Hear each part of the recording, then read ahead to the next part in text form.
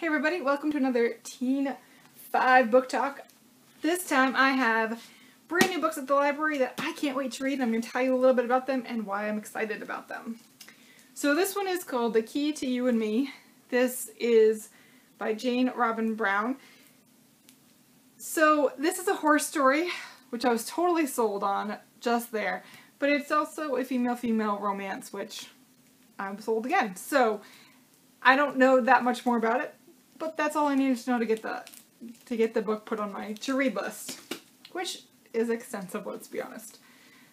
This one is Perfectly Parvin, and there's, so Parvin is 14, she's just been dumped, and she's sort of trying to live her life by some rules.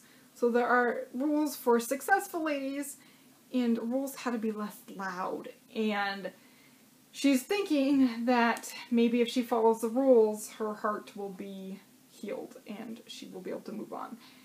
And, of course, that's never as easy as it sounds. Meet Cute Diary. This is by Emery Lee.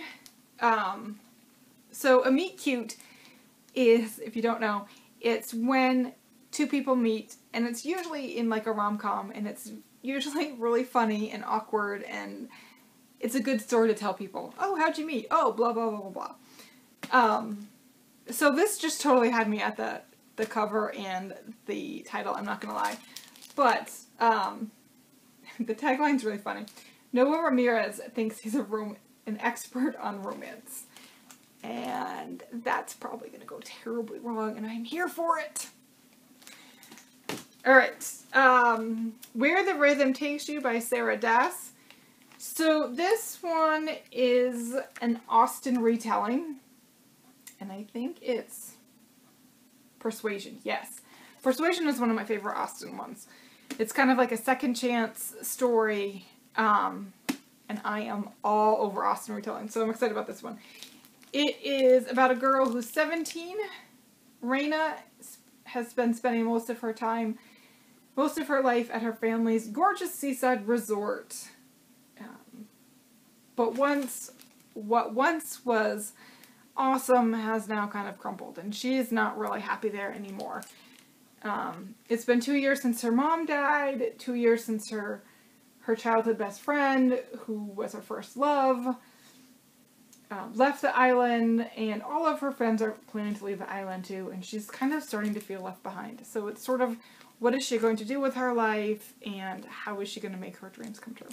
So that's really exciting for me. And then this one is called Off the Record.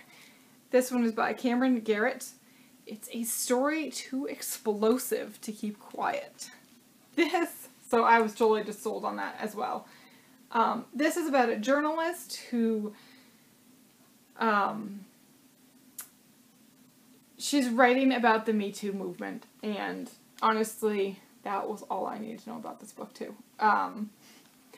So she's 17, writing has always been her thing. She enters a contest to write a celebrity profile for a big magazine, and she gets the prize, and it may or may not be exactly what she's thinking, and she might learn some not great truths, which then maybe she thinks she should share with people.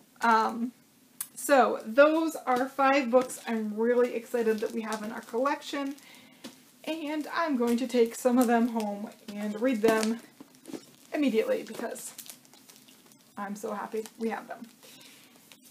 All right, we will see you next week for more book talking.